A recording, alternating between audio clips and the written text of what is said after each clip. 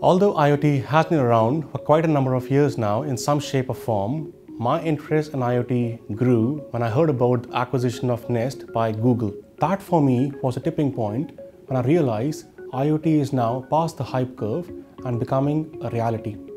But IoT is still a very consumer-led event so far.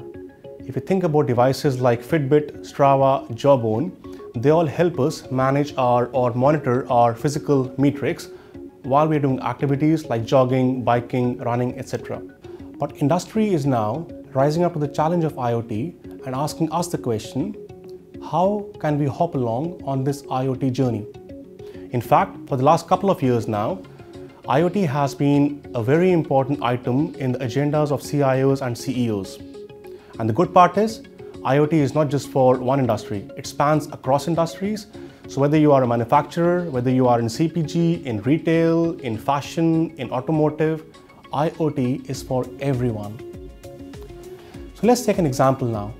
If I'm the owner of an agricultural company in the UK, my objectives are fairly simple: to increase the throughput of my farm yield while reduce my cost wherever possible.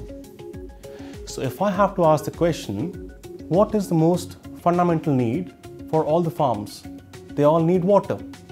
If I can manage to direct the flow of my water to areas where and when it's needed the most, that will help me save my water costs. And same can be extended to not only water, but nutrients, pesticides, fertilizers, etc. But from an IT perspective, over here, we need a solid platform which can help me connect to my on-farm sensors, bring data into my platform, process it, and digest it. This is where SAP's HANA Cloud Platform comes into picture. HANA Cloud Platform, or HCP, is a platform as a service offering in-memory database and business application services on the cloud. IoT is one such service which we are offering via HCP, and other one is Smart Process Services, or SPS in short. A few months back, SAP invited us to collaborate on a close beta partner program on Smart Process Services, or SPS. The intention of this program was not only to build and trial out services on SPS, but it was also to provide feedback to SAP where SPS could be improved going forward. SPS is basically an umbrella term which covers a few services. Services such as OPI, or Operational Process Intelligence, to have unified view of my process metrics across my enterprise, BPM like process management services, or BRM like rules management services. So all in all, a great platform to manage your process intelligence and process workflows. So let's dig a bit deeper now.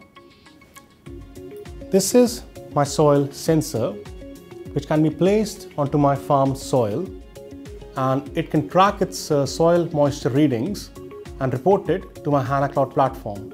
However, this sensor is not smart enough to send these values on its own. It needs support from a microcontroller such as this one. I'm using Arduino for my demonstration, but you can use Raspberry Pi, for example, or any other microcontroller you can have. Now this sensor can have soil moisture readings from 150 to a bit more than 1000.